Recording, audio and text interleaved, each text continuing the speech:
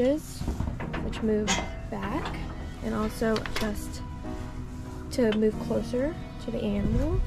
And this will crank to hold. See here they have pins so that it can adjust to the width of the animal depending on how large or narrow the animal for the back of the chute.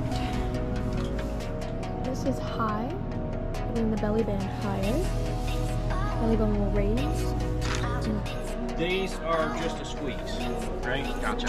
So that's just depending on the width of the animal, right? Yep. You can slide it in, whatever height you want. Yep. This is just a little visual barrier. Yes. So that when you're putting them in, they don't try and leave. They don't try to leave through the side. Just lifts off. Cool. Slides out the back. Nice.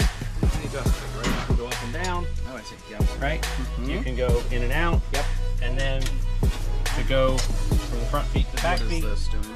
Set up to do front feet now. When you're done with that, slide down. Cool. The whole thing just moves down. Cool. Right? Retighten it back up. Yeah, that's smart way to do it. Right? Okay, so through the little U there. Yep, through the little U there. Right?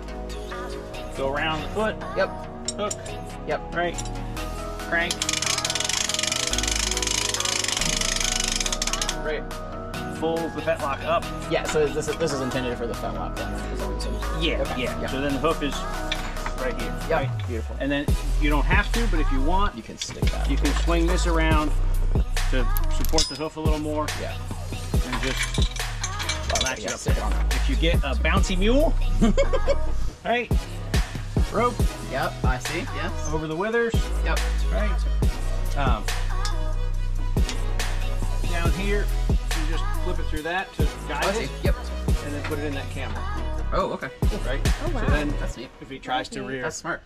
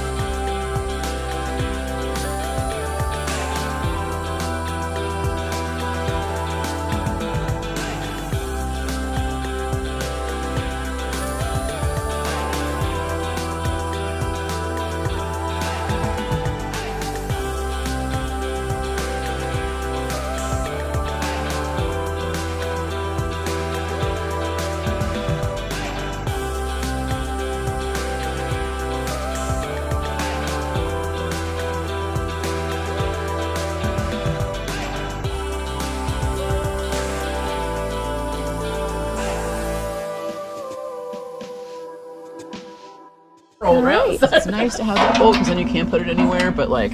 So right now we only have one, and we do have extra holes for this, but we're thinking adding extra bars. The angle of this is just it's too deep, and so we may need to add a second winch to the back that is specifically made for the back hooves. We need to get rid of these pieces. Do we want to get rid of these from these things as well? Those aren't needed. Whatever this is, like just thing, yeah, the catch there. Right here. This doesn't need slanted downward, and it just doesn't work. So if we could level that. It sticks out a little too far because their feet are small. They only come to about here. Yeah, the toe of the hoof is landing about here. So it makes it a little hard to trim. Yeah. And then possibly curve. Just something to kind of cup the hoof. Yeah. Instead of having that flat bar right there, which works better for sliding along the winch. You can kind of honestly see kind of where we want it. Yeah, you can see where we would need the holes. Mostly this, honestly. Yeah, so really just like right here when where that winch is sliding in and out closer and farther from the body.